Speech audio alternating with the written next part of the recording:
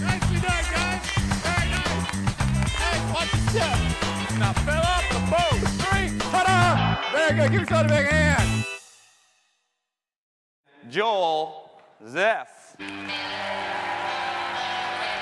sir. Appreciate it. Give Rocky a big hand. Rocky, way to go, buddy! Woo! Woo!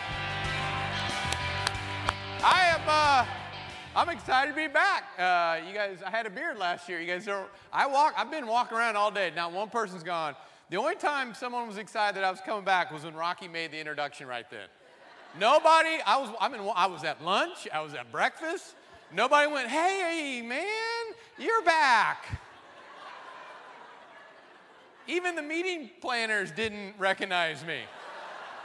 And I was like, oh, I don't have the beard. Oh, really, I'm just back to see if that dude found his jacket. Did that happen or not? That guy found his jacket? In fact, I'm not even getting paid. I paid my own way to get here just to find out if the dude got his jacket back. The people who weren't here last year going, what's he talking about? Secret is a secret. I've been here all day. It's been a great day. I saw part of Andrew's presentation. That was cool that the CEO got to wear jeans, but apparently on our little thing it said khakis. The little thing said khakis. A little name tag. Did somebody not give the name tag to Andrew? Because it clearly stated business casual khakis. It is an honor to be back here, and it's always an honor to come back. And we had a lot of fun last year in Vegas. And if you remember, we played some improv games. For those of you who weren't here, we played some improv games and looked at things through a different perspective and see what you guys can take back to make you even more successful. And obviously the theme, you know, today and tomorrow is innovation, and that fits perfectly with what improvisation does and what it's all about. So I figured we'd play some more improv games, see what happens, and maybe talk a little bit how they affect innovation, and maybe pick up a few aha moments. Here's the goal. I want you guys to have fun. I want you to laugh, enjoy yourselves. We work hard. We deserve to have fun. Plus, you know, I know you spent all this time at the conference, hopefully learning, networking, a little woo, but you guys, you learn, you network, but here's the goal. We want to have fun, and we want to create some energy and have fun. And through that fun, though, I want to talk a little bit about teamwork and communication and passion and leadership. But the most important thing is we want to have fun. Give yourselves a round of applause. Give it a shot. Let me hear you. Nice. Good. Got some wooing. Good. Got some wooing. That was a little extended. Now, I want to take it one little step further. Turn the person to your left, turn the person to your right, look them right in the eye and go, you know what? I'm good. I do a good job here at the old Bridge Point. Do a good job. Do a good job. Nice. These guys are shaking hands up front. Hi, nice to meet you. That round of applause is important, and some of you did this extremely well. Some of you are like, you better believe I'm good. And some of you were a little shy. Some of you are like, I'm good. You're way better. I'm not as good. That's okay. You know, you obviously have passion for what you do or would even be here, right? We have that passion and energy. And even though we're passionate about something, we still have days where we get frustrated and we get impatient. We build stress. And next thing you know, our stress is up here and our passion's down there. And that's our passion for everything, right? That's our fuel for our success, for what we want to accomplish.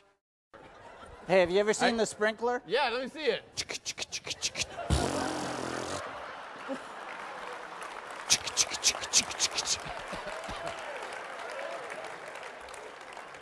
Are you challenging me to a dance-off? We're digging. Well, why don't you bring me a shovel? Okay. Bring it, because I didn't got one over here. Man, I can stretch it out, though, I tell you right now. Here. You got it? Right here. All right. Let me Take it. Let me just. Anytime. Yep. I'm a lefty righty. Okay. Two-handled shovel. Yeah. How can I help you be successful? That's all I want to know. I don't. That's a really. Oh man, that's a head scratcher. That's a head scratcher, indeed. Yeah. I'm really thinking on this one. Maybe. Maybe a little applause, a little jumping for joy. You know what? Yeah, I'm going to encourage you. Yay! Oh. Yay! Whoop, whoop, whoop! Onions right now. Onions for the spaghetti. With our hands. Yeah. It's the new Yeah. thing.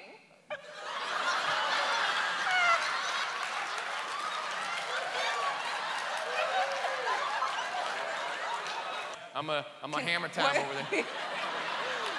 Can I help you with anything? Bow, wow, wow, wow, wow, wow. Hammer time. I'm falling down on the job and haven't given you a spoon. I got it.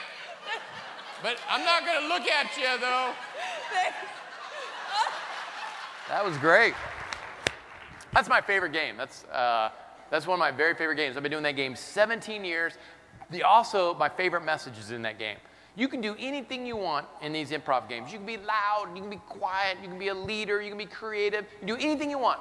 There's only one thing you can't do. You can't quit.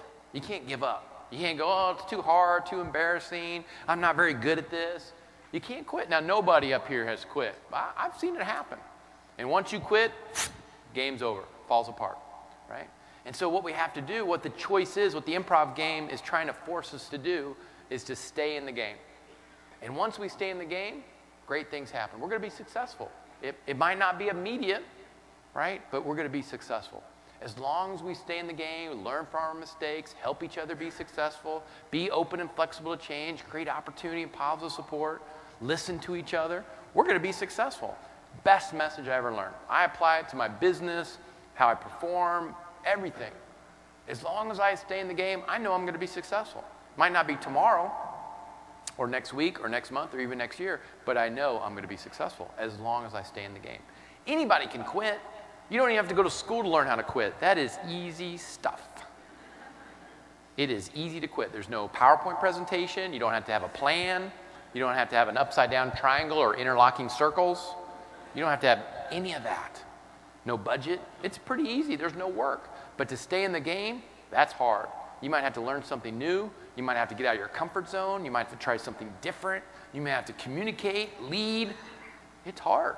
But guess what? When you stay in the game, that's the reward. That's why it's so rewarding in that journey when you're successful, because you stay in the game. You're driving, you're scared.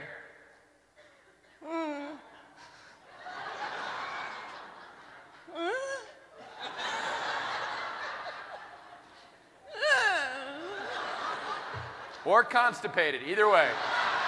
Scared or almost the same thing a lot of times. Either way. Now.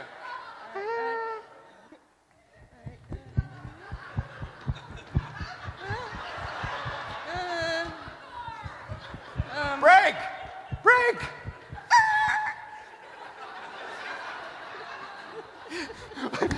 Thanks for making me run that last mile. That was awesome! Whee! Yeah! Yeah! I'm going to Superman the ride at the Six Flags. But I don't want to go to Six Flags. I don't even know why I'm still driving. I'm so sad. Why can't we go to Disney World? Why don't we have enough money to go to Disney World, Dad? When did I have a child? And when did my child start hitchhiking?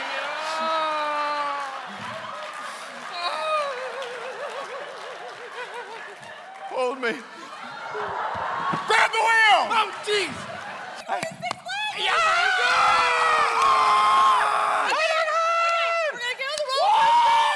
Okay, you get me in the middle, and I'm gonna be on the side, and that way when it leans this way, we're all gonna lean like this. We should go antiquing. Or a pottery barn, or like a crate and barrel. They won't have that in Alaska. They've got roads there, though.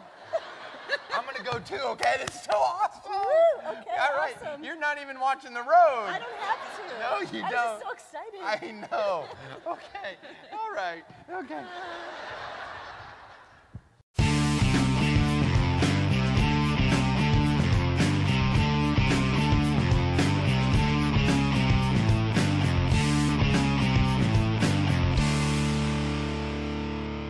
I gave them something and you gave them something. Just a quick message here. I gave them opportunity to work together as a team, to focus, to listen, to communicate, and then you gave them something.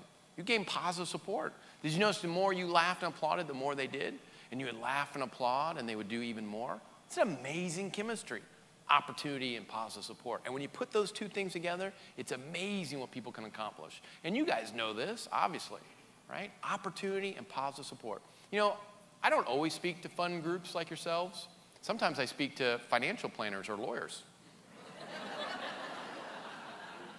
And let me tell you something, most of corporate America does not look like, woo, yeah, ah!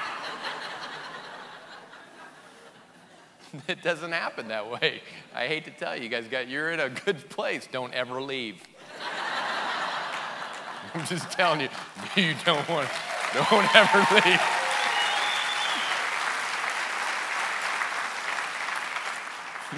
There's no skits usually out there. Maybe some of you go, no skits? Sign me up. I'd like to work at the company with no skits.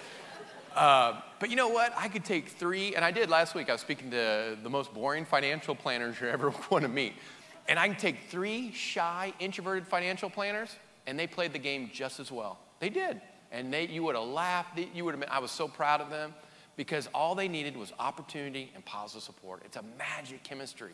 And when you put those two things together, it's amazing what people can accomplish. And you know what? That's what you want. That's what your associates want. Everybody at Camden, your residents, your partners, your vendors, everybody you have contact with, we all want those 2 special things. But we don't give those 2 things enough, right? And so we got to make sure that we continue to give that. Every day when you go home from work, think about all the people you had contact with. Your residents, your associates, vendors, partners, whoever. Say, did I give the people that deserved it positive support? And said, man, yesterday I was really busy today. And that's okay. Then tomorrow, that's why we're thinking about it as we're going home. Then tomorrow, send an email, send a voicemail. Next time you see them, go, hey, I forgot yesterday. Thank you. Or have I ever told you how much we appreciate you being here, being a resident here? I mean, when was the last time we said that? You know, it's the best gift you could ever give anybody. It's better than bacon.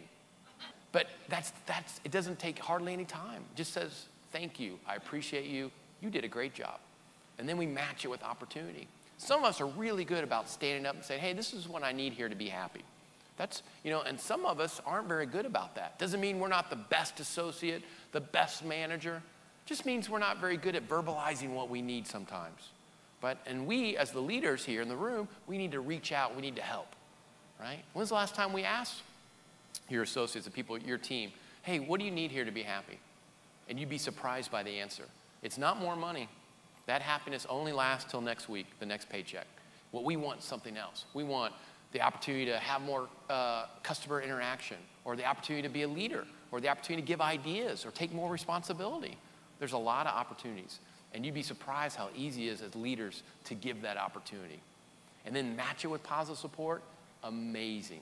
Think about what they did as a team. They worked together, they helped each other be successful, they supported each other, they listened, they focused, they communicated, they showed passion, they showed energy, right?